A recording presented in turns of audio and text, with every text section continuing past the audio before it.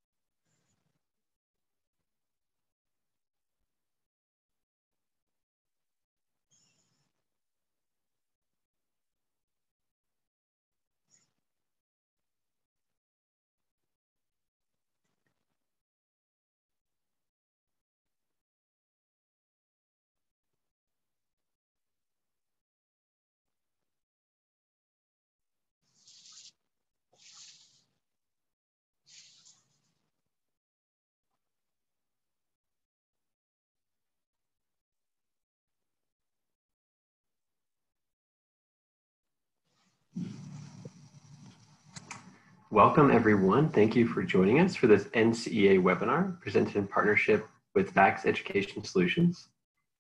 Today we have Dr. Susan Abelein with us. She's an academic coaching manager for VAX Education Solutions, presenting with us today on choosing the best coaching model. So we're very grateful to have her on today. Thanks so much, Susan. And before we get going, let's begin as we do all things in prayer. In the name of the Father, and of the Son, and of the Holy Spirit, amen. Amen.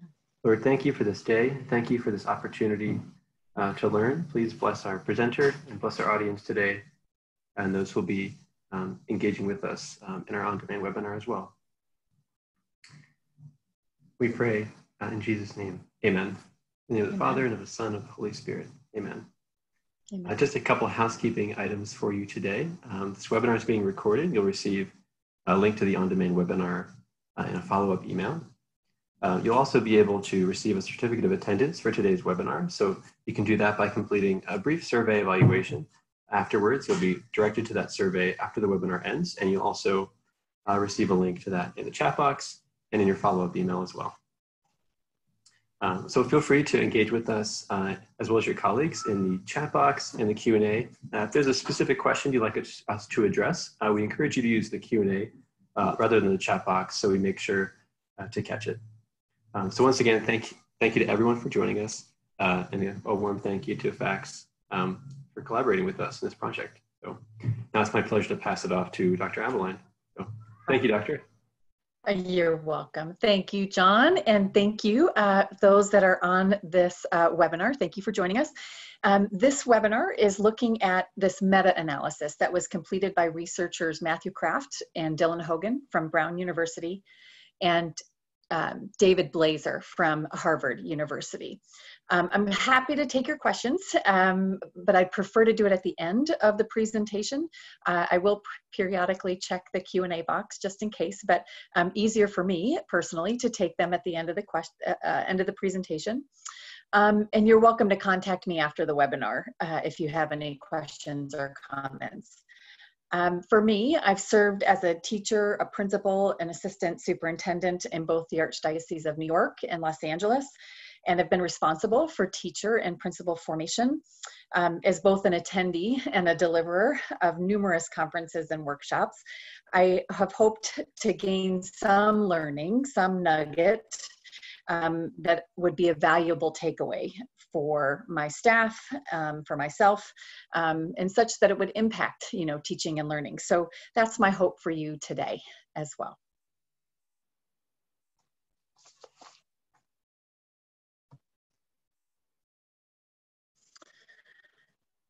So my view of coaching was very limited to sports. I was a competitive athlete in both college and high school and college.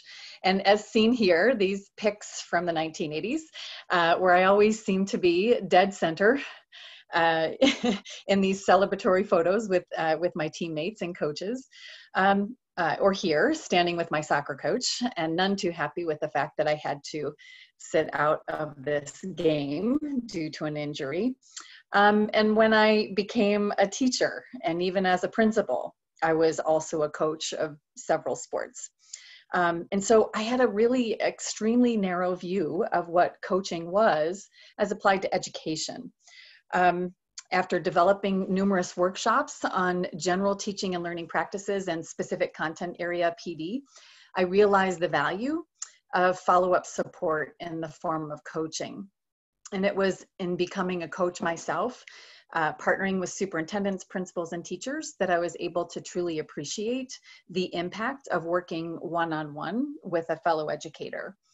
So it's a privilege for me to join VAX Education Solutions and lead the research and design of their coaching program, which is in its first phase and will focus on teacher coaching. This is absolutely the right audience to begin with, as our teachers are the front lines of achieving our mission of Catholic education. They're both the models and the witnesses to the faith, and they are the designers and deliverers of academic excellence. No one is closer to the promise of each school's mission to serve students than the classroom teacher. So this is Dr. Atul Gawande. He's a surgeon, a writer, a professor at Harvard Medical School. He's also a public health leader who's been a staff writer for the New Yorker, and he's written 4 books that are on the New York Times bestseller list. He's a strong advocate for coaching, not only in medicine, but in business and education and other fields as well. And if you'd like to be further inspired by Dr. Gawande, I would encourage you to watch this 16-minute TED Talk that's referenced via the link at the bottom of your screen. One of his many quotes is seen here. And he said, coaching done well, I apologize, coaching done well may be the most effective intervention designed for human performance. Coaching done well may be the most effective intervention designed for human performance. So our kind of big idea here, our big question is he right? So we're going to dig into the research. So again, while as a coach for my own professional preparation, I've read and reflected on my own experience, and I've spoken with other coaches and educators to help me get better. In this role as the academic coaching manager and responsible for designing our FactSed coaching program, I had to go deeper into the research. And I apologize, my screen is jumping. I had to go deeper into the research and the writings of well-known authors and practitioners of coaching. Thankfully, these 3 researchers, Kraft, Blazer, and Hogan, published this report, The Effect of Teacher Coaching on Instruction and Achievement, a meta-analysis of the causal evidence. So I just want to take a moment and break this down. Like, what is this report really about? So we're going to unpack this. So the first, phrase here is teacher coaching. So what does that mean? Teacher coaching is a manner of professional development. And as the researchers began digging into the studies, they found several key features among coaching programs, and at the same time found that there's no one set of features that defines every coaching program.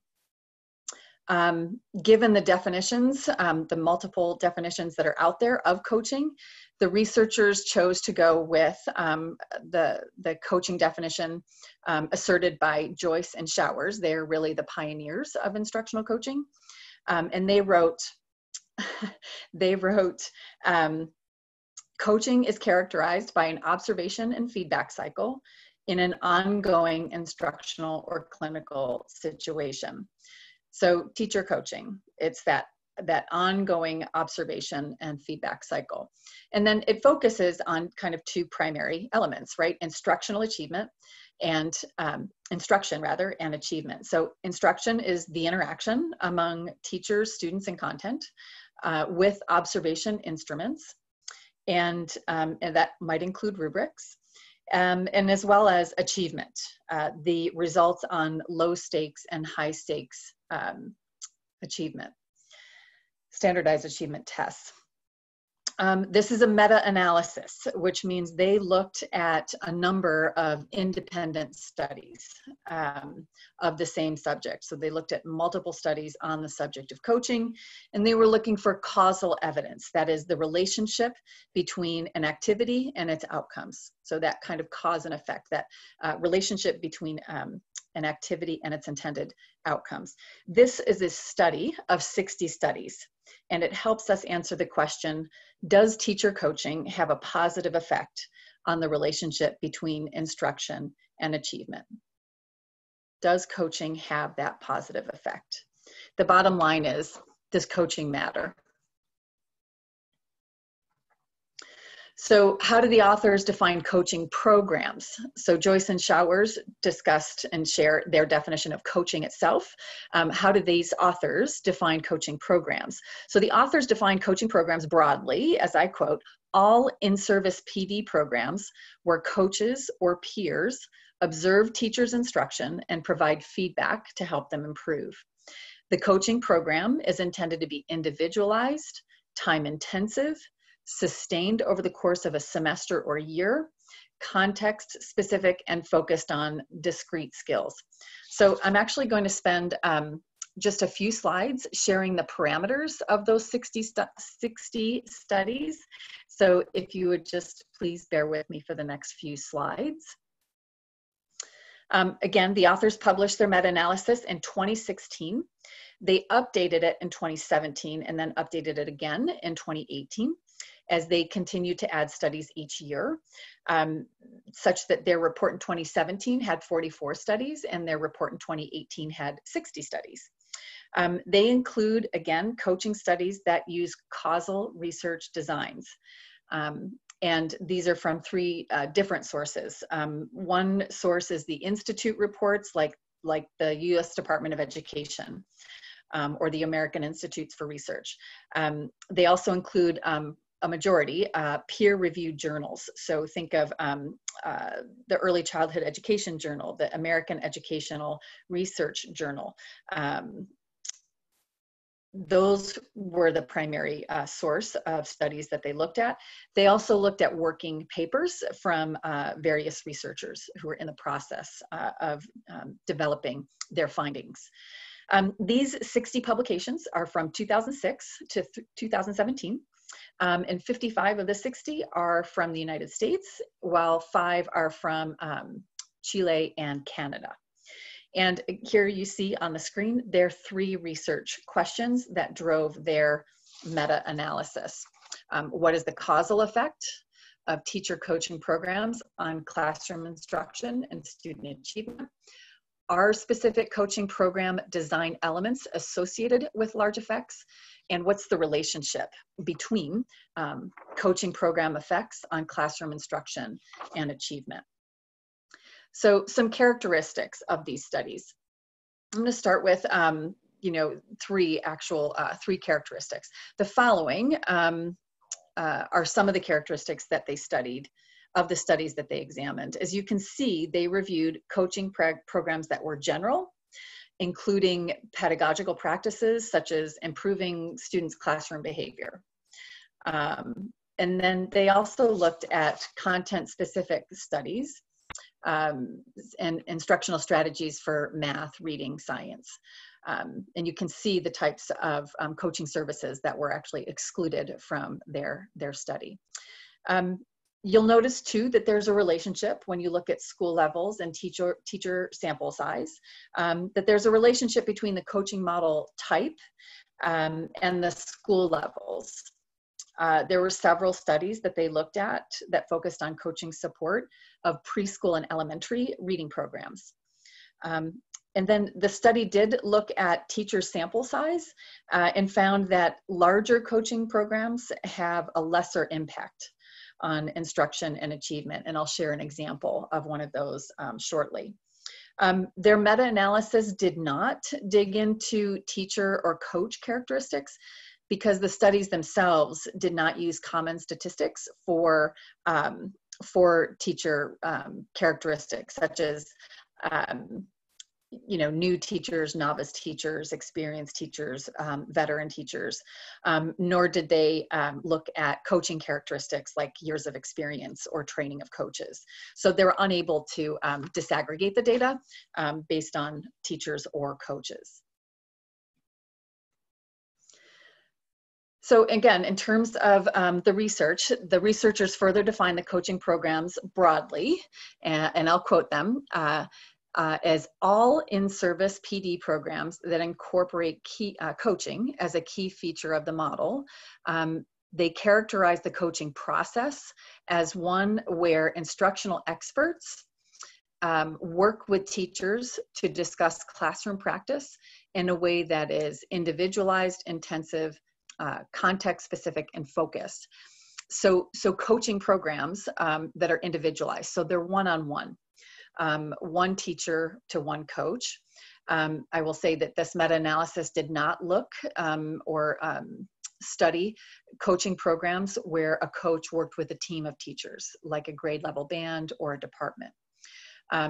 Coaching programs that are intensive, so they looked to where the coach and the teacher interacted at least every couple of weeks. They looked for sustained programs, that is, these are coaching programs that were sustained over a period of time, an extended period of time, that were context specific. So teachers who are coached on their practices within the context of their own classroom, and then they're focused, attentive to the deliberate practice of specific skills. So these are kind of the 5 lenses, the 5 tests that they used to determine whether or not they were going to include a study in their meta-analysis. So given their definition and the characteristics that they had as the necessary foundation to complete their analysis, I want to go back to Dr. Gawande's quote where he said, "Coaching is the most effective intervention designed for human performance." So is coaching the most effective intervention for professional learning and education as well? Is he right? So let's dig into some of these findings. I'll start by saying, yes. The short answer is yes, coaching is effective. As you can see, in these 2 quotes here, they found that in 43 studies that measured instructional practice as an outcome, large positive effects of coaching on teachers' instructional practices. So we do see an impact of coaching on teaching. However, they note that effectiveness varies across different models of coaching. And then again, across coaching models in 31 studies, they found that that measure student academic performance on standardized achievement tests found on average teacher coaching also has a positive effect on student achievement. And again, they state that the effects differ across different programs.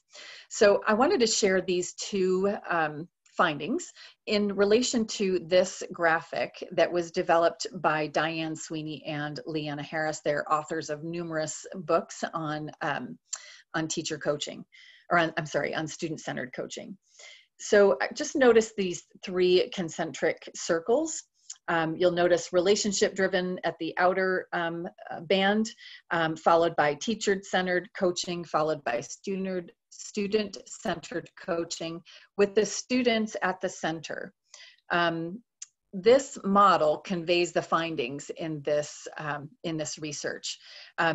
In the meta-analysis, teacher coaching had a greater impact on instructional practices than it did on student outcomes. The standard deviations associated with both instructional practice and student achievement are such that the impact of coaching was greater on teachers' instructional practice, lesser on student achievement. And why is that? It's really about the degree of coaching and how far it is or how near it is to actual student learning. So I think that's kind of a powerful thing for us to keep in mind as educators when we are considering coaching programs, is to ensure that whatever coaching program we select, that there is a direct connection between the coaching program and student learning.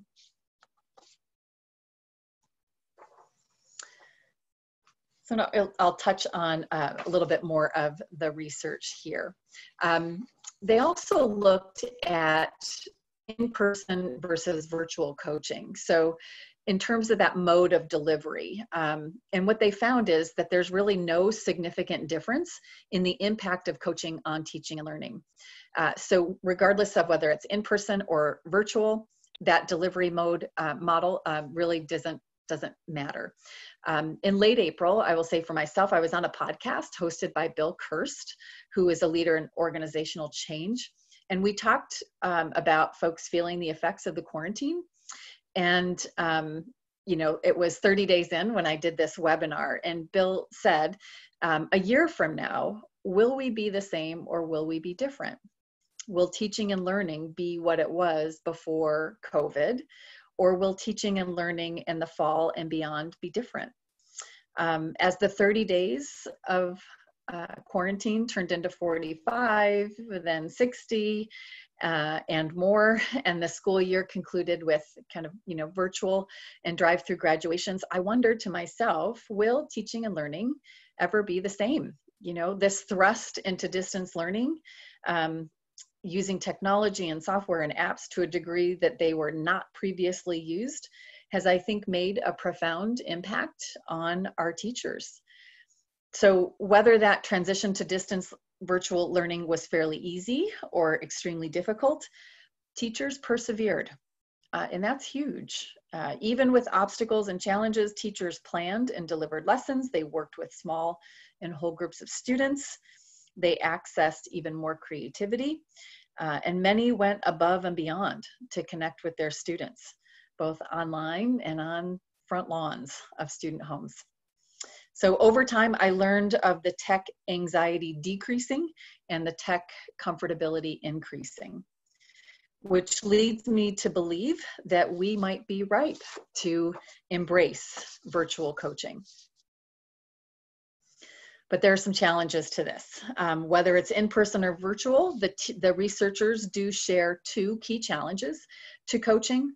The first is teacher buy-in, and the second is finding quality coaches. So notwithstanding a coach's expertise or enthusiasm, you can get those coaches who are just super excited to coach. It's unlikely to have an impact on teaching and learning if the teachers themselves really aren't invested. So I wanted to share this story. They share this example in their analysis. It was a study that was done in 2010, and it was an evaluation of a statewide program in Florida where 2,300 coaches worked with teachers across content areas to increase literacy instruction. And across the 4 years that they studied, the effect on reading achievement was significant in only 2 of the 4 years. And the average effect was extremely small. The researchers share that the lack of impact could be due to any number of factors, including the mandatory nature of the program. So teachers were required to participate. So 2 solutions to that. One, and this is in the research, start with the willing.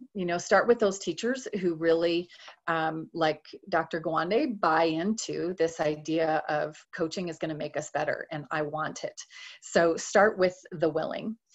Stay small, in terms of schools and dioceses, just make sure that whatever coaching program you are involved in, that there's oversight and that it stays small, because we can see in this example from Florida that 2,300 coaches working with teachers who are mandated to participate was not effective.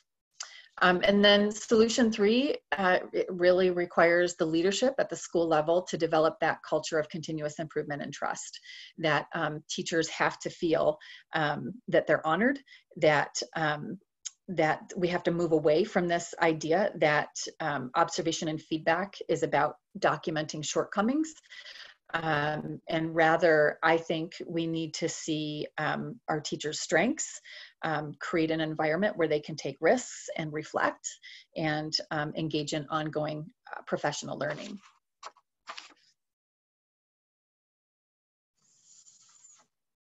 So the second challenge that the researchers speak to, again, evident in the Florida Reading Program, is having access to high quality local coaches. So simply put, it's just really hard to find people with the diversity of expertise that is needed to support teachers with various needs. So utilizing administrators as coaches only adds to the full plate of responsibilities that principals already have.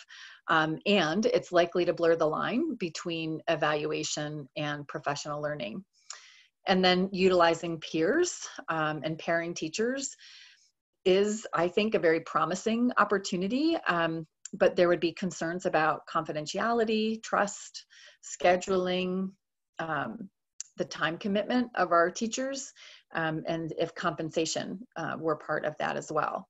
So the other part of this that I think is important to share is that the hours of coaching, there's a lack of evidence to support, they call it dosage, the amount of hours that a coach is involved with teachers.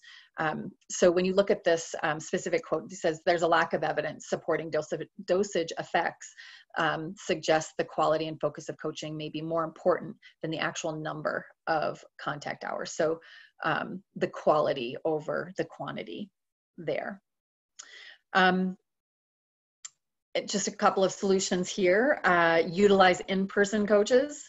And so you may be lucky enough to find someone locally who's a great coach, or you may have the funds to cover the travel costs of a coach.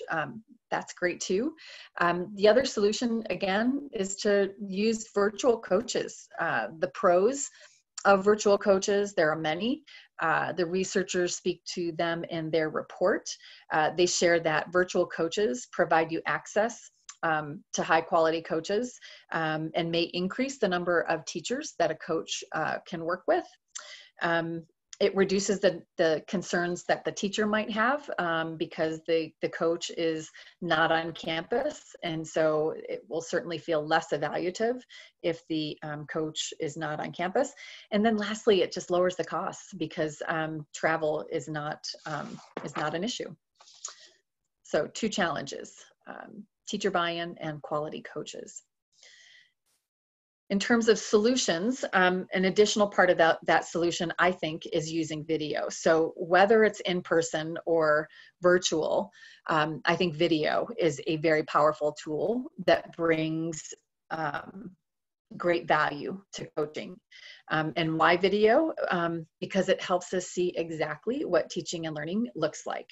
So Jim Knight, he's a coaching guru. He's a professor, an author, a researcher from the University of Kansas, and he shares that teachers have a lack of awareness of their teaching for 3 reasons. So I'm going to move through these. I'll put all 3 up on the screen.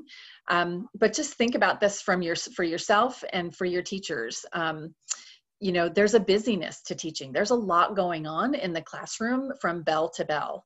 And so do we have time to watch ourselves teaching when we're actually doing the teaching? So no, we don't. So we're really busy when we're teaching. Habituation. I think this is interesting that we kind of lose a sensitivity to something that we're exposed to on a regular basis. And I align this to this idea of like when I'm brushing my teeth, you know, do I remember that, oh yeah, you brushed your front teeth? Well, it's because you brush your teeth so often that you kind of forget what you're doing. And the same is true, you know, in teaching. You know, we become desensitized and we stop noticing things in the classroom. And then the third thing is this notion of confirmation bias. I think this is really interesting. He talks about that we develop this quick belief about something, and then we seek evidence to support it. So, so I think what's interesting about confirmation bias is that, you know, teachers may say, you know, centers just don't work. And then they might self-sabotage any efforts to try to make centers work in their classrooms. Or you might have a teacher that believes that their classroom is really engaging, you know, and that and they confirm that bias by saying, well, this, you know, these 3 to 4 kids are always raising their hand and they're always, you know, engaging in class. Well, the class has 20 students, only 3 or 4 of them are speaking up. So video has the ability for us as teachers and coaches to just kind of take a pause and look at really what's happening in the classroom. And I love this quote from Chesterton. He says, you know, it isn't easy. It isn't that they can't see the solution. It's that they can't see the problem. And I think video can help teachers see.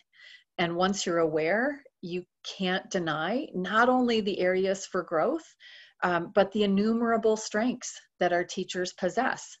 And with video, teachers can see the problem and work with the coach to find a solution.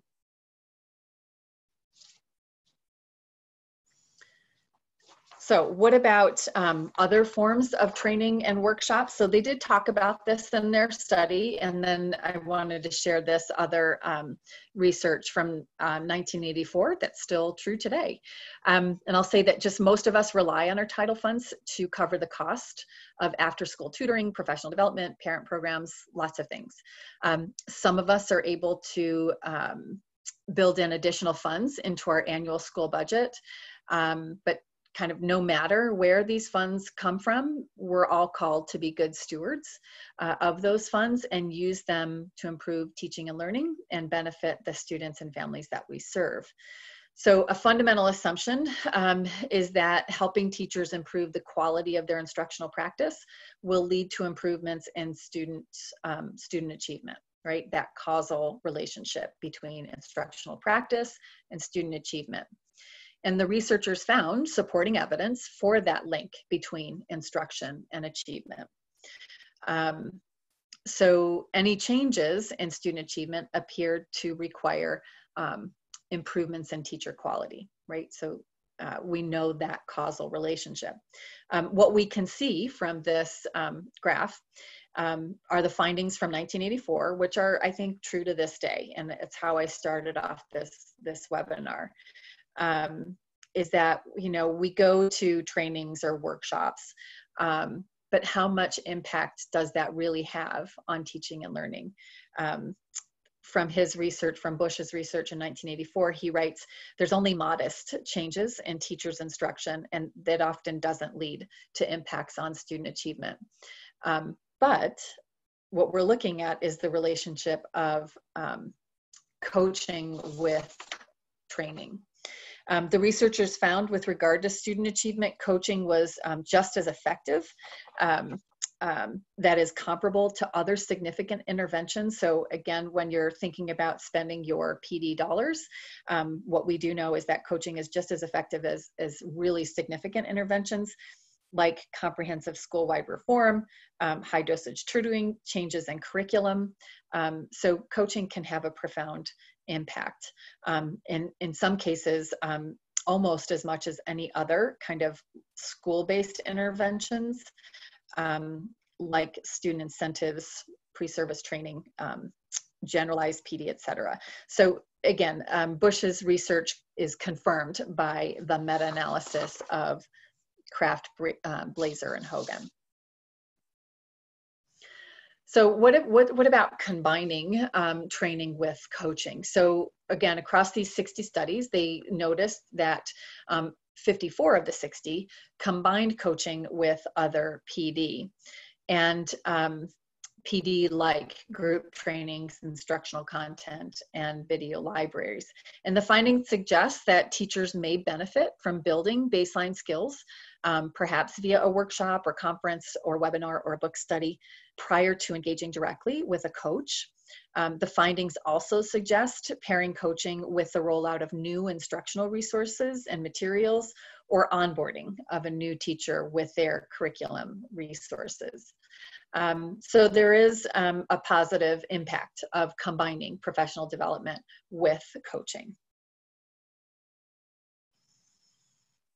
So to move on to this next slide, which is about determining your PD direction and thinking through, you know, where do you start? So I would say start with your vision for academic excellence. What does or should excellence look like in your school or diocese? And I would say start with your accreditation documents. You know, what are your teachers' knowledge and skills with regard to classroom culture, lesson planning, lesson delivery, assessment and early childhood literacy, reading, math, content mastery across the curriculum? How are your students performing on standardized tests? Are the parents, students, and teachers satisfied with school performance? And then, you know, beyond accreditation documents, think about that graduate profile. You know, what are the knowledge, skills, and attributes that students should possess when they graduate from your school?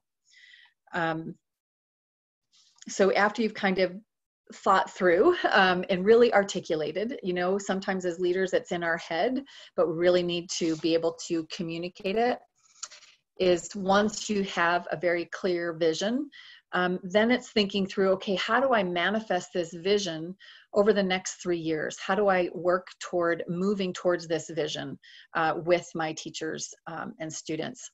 And then break that vision down and figure out, what am I going to focus on this year? What's my first step towards manifesting that vision?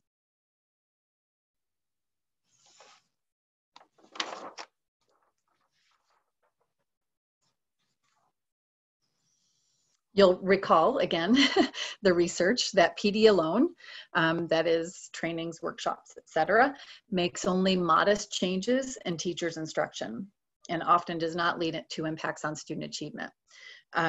So we know from the research that coaching does have positive effects on teaching and learning. We also know that coaching models differ in their characteristics, in-person, virtual, video, and other program features.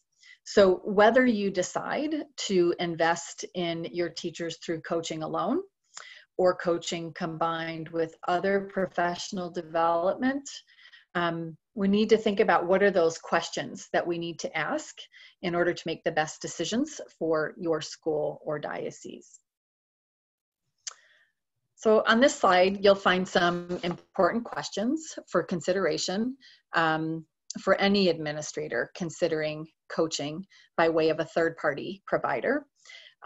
So whether you're looking at facts or you're looking at any other company, I think these are the kinds of questions that I would ask as a former principal and as a former assistant soup. And I'm just going to move through these.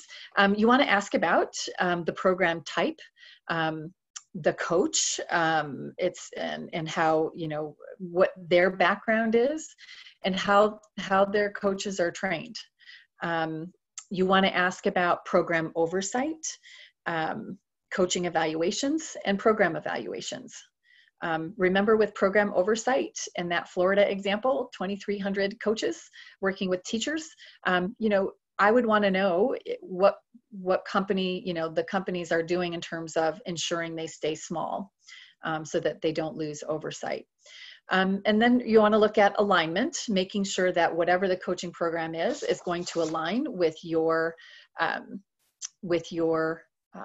vision for professional development for your school. And you also want to ensure that if you're going to bring in PD, how is that PD, that additive PD, going to complement your coaching? And then lastly, you know, you've got to consider the costs, of course, you know, and if you're using title funds to pay for it, then that's a blessing. And if you have other additional funds, that's a blessing too. I would be remiss if I didn't share with you our coaching program that I'm currently designing for FACS Education Solutions.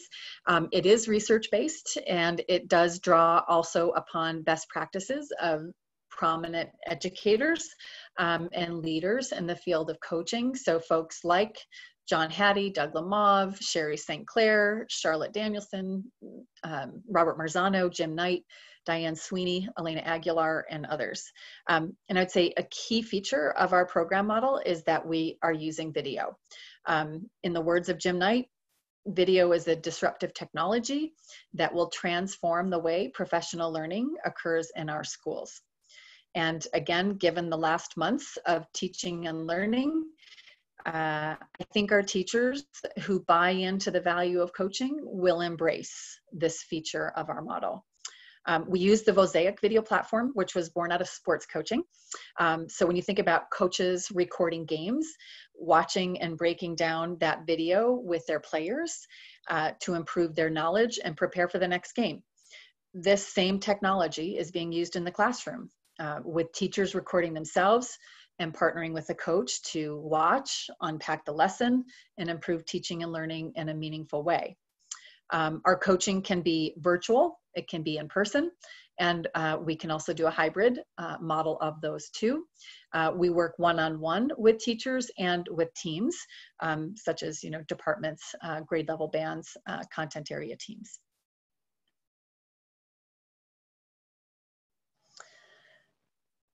I also want to speak to the three types of coaching in our model, and that is that it's relationship-driven, teacher-centered, and student-centered. And again, you can imagine that earlier.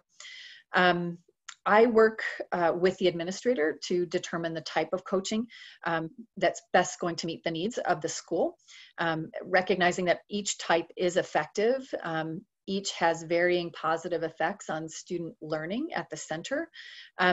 So we work with the school leaders and their teachers to connect the dots between the coaching type and the student learning. So we work with you to determine, regardless of coaching type, that we're going to have an impact, a positive effect on both teaching and learning. In terms of our training, we are building our own coaching core. They will earn preliminary certification after their initial intensive training that has several elements, and then certification after successfully completing multiple coaching assignments. Coaches earn endorsements for specialized skill sets in their education and experience in, for example, inclusion or STEM or dual language immersion, English language learners, high poverty schools, and others. In terms of program oversight, even as our coaching services grow over time, we are committed to keeping our programs small with supports for each cohort of assigned coaches. And our coaches engage in weekly coaching debriefs and ongoing video coaching reviews, and coaching logs are reviewed during and at the conclusion of each coaching cycle. And as well, our overall program oversight occurs with regard to a pre-visit to begin the program, developing of the coaching plan, oversight of the coaching cycles, and a post-visit at the conclusion of the coaching program. So you can see that there. In terms of evaluation, we see evaluation as multifaceted. We're looking for multiple indicators in terms of evaluation. One is classroom impact, where we do pre and post evaluation of each coaching cycle. We also evaluate by type. So when you think of type, again, relationship-driven, teacher-centered, and student-centered, where we're looking for evidence of the impact on teaching and learning, instruction and improvement, instruction and achievement. And in terms of relationships, right, that's a critical feature of our business is relationships. And so we want to make sure that we evaluate those relationships, and both the teacher and coach relationship and myself with the site administrator, and ensuring that we have that high level of customer service to everyone that we're working with. And then lastly, last couple parts of this model is the additive PD part. We also ensure that we have alignment with your PD plan. This includes an initial meeting, again, between myself and the site administrator to ensure that there is alignment of the coaching program with your larger vision for academic excellence. And this also includes a pre-visit between the teacher and the coach, a live or video observation, and a debrief, followed by goal setting, targeted to the specific desire for growth for the teacher to benefit his or her students, right? So that context-based goal setting. This is followed by the ongoing coaching experiences of recording video, watching video, engaging in debriefing conversations, and partnering to utilize the resources to improve teaching and learning. In terms of additive PD, we do have a very talented PD team who can support your requests and further extend the impact of coaching. As far as costs are concerned, video-based coaching, whether it's delivered in person or virtually, does qualify for Title II funds.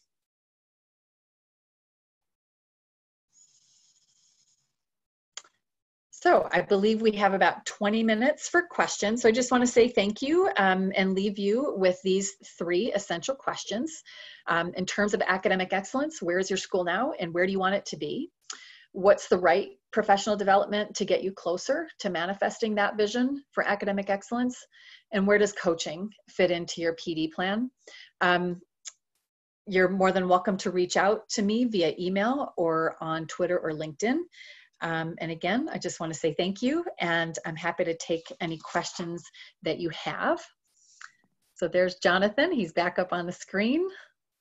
And I see one question popping up. Perfect. So I'll answer this right now. So Sue asked, is there a list or a link to the coaching programs that were evaluated in the study? Yes. So if you go to the study, which is at the bottom of several slides in here, you'll see the list, I believe, that they provided in their study itself.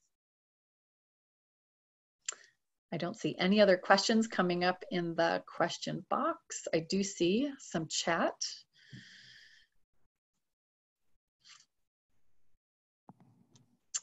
But I don't think any of those chats are for me, so I will leave it to John. Any other closing questions that I can answer? Great. Thank you so much, Dr. Abelein. You're I really welcome. appreciate having you on today. And just a reminder, you'll receive a copy of the slide deck in our follow-up email, as well as a link to the post-session evaluation. So we appreciate your feedback, and if you complete that, we'll also be able to provide a certificate of attendance for the webinar. And feel free if there's any other questions or comments. You can throw those in the Q&A or the chat box. For convenience, I'll put a link to the survey evaluation in the chat.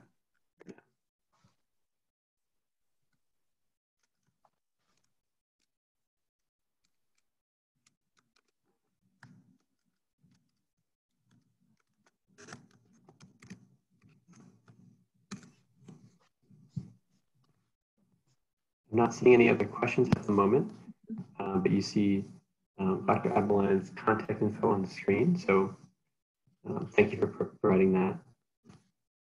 And once again, thanks everyone for joining us. We love having you today. I hope you enjoyed this webinar, and we also hope you enjoy our webinars in the future. You'll see a recording link available in our follow-up. So we encourage you to take advantage of that and share the webinar with your friends and colleagues. So thanks so much, Dr. Abelein, for coming on today. Okay. Thanks everyone for joining us. Have a blessed rest of your day. Thanks. Bye.